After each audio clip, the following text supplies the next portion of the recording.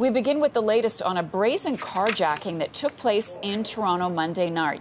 Sources telling CTV News the carjacking involved Maple Leafs forward Mitch Marner. Let's go to CTV's Angie Seth. She's following the story for us this morning. Angie. Yeah, good to see you, Marcy. And as you pointed out earlier hour, that we do know that the victim there was Mitch Marner. That information coming from Maple Leafs PR. So this was no simple carjacking. We know involved 3 suspects, 2 of whom had guns. A 3rd suspect had a knife. And this statement coming from Leafs PR about 20 minutes or so ago. So I'm going to read the statement to you, where it says in part, we can confirm now, and Mitch Marner was the unfortunate victim of a carjacking in Etobicoke on Monday evening. He was unharmed in the incident, and the club and Mitch are thankful for Toronto Police Services support.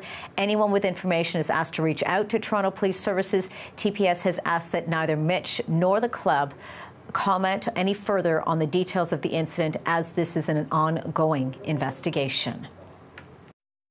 Mitch Marner will not be available today. Considering everything that happened last night, he's not going to be available. Our other players will be. Thank you. Veil there, and so confirmation we won't be hearing from the club, of course, or Mitch Marner, as per TPS. But this all happened at the Cineplex Theatre parking lot located on Queensway. This is at the intersection of Queensway and Islington in the West End in Etobicoke. Police say around 7:45 Eastern Time, a man, that being Mitch Marner, was robbed of his black Range Rover by 3 suspects.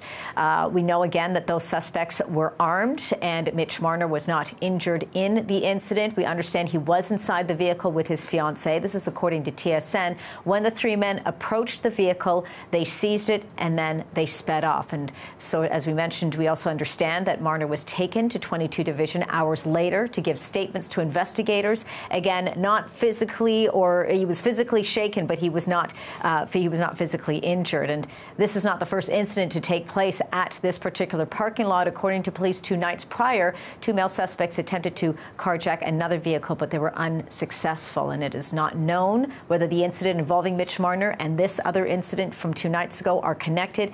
But these carjackings are not unique. In fact, there's been a spree of carjackings and muggings over the last couple of months, where thieves have been extremely brazen and violent just to get their hands on someone's vehicle. So, Marcia, as we know, the investigation is ongoing through all of this, and we're going to watch it very closely for any further developments. We'll bring them to you right here on CTV News Channel.